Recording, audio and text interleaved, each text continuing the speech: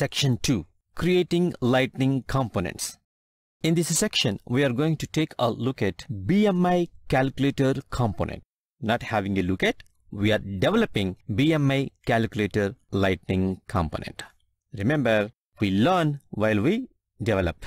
While developing this BMI calculator, we are going to learn how to create a Lightning component using developer console and test it. And the difference between standalone application, we have one.app. Like that, we are going to have a custom application component. Then the attributes and expressions, the value providers, component bundle, then the client-side controller, how to see the log messages in the browser's JavaScript console, the field validations with custom error messages, styling with CSS resource, conditional styling based on the result, a tab for the Lightning component so that we can use it in Lightning experience as well as in Salesforce 1 mobile application. Then we need to have another functionality, enroll now or sign up button, which will take to Visualforce page with parameters. So here, while developing the BMI calculator, in this video we will see how to create a Lightning component using developer console and test it. To test it, we can use that in the existing Lightning experience page, or we can have a custom standalone application and we will observe how the further development goes. So to create a custom Lightning component, we need developer console. You have setup icon, developer console, file menu, new.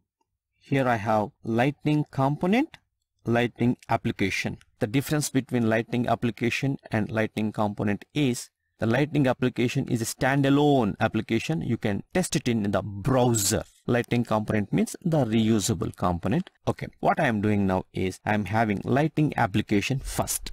BMI calculator app. See what I do have? BMI calculator app. This is the name provided by me, and .app. This is the extension. This is application component. Okay. Save. Look at the right side, you have bundle of resources, application resource, controller resource, helper resource, style resource, etc. This application resource or component, both are nothing but markup visible to the user. Markup, I have application, and you have preview button here. Click on the preview. So in the browser, our my domain, after that namespace, the default namespace is C. So /C, after that app name .app. You find your markup over here. Okay, so application component and component both are nothing but markup, what the user will see, where the user will interact. Now application is ready. My purpose here is to put my components in this application so that I can test easily straight away in the browser. Only that is the purpose here. Then let me go for component. So BMI calculator comp, and I have some interfaces here. You want to use this component as Lightning tab, Lightning page, record page, in communities as a quick action. These are some interfaces that automatically being implemented for you. If you don't want, just uncheck.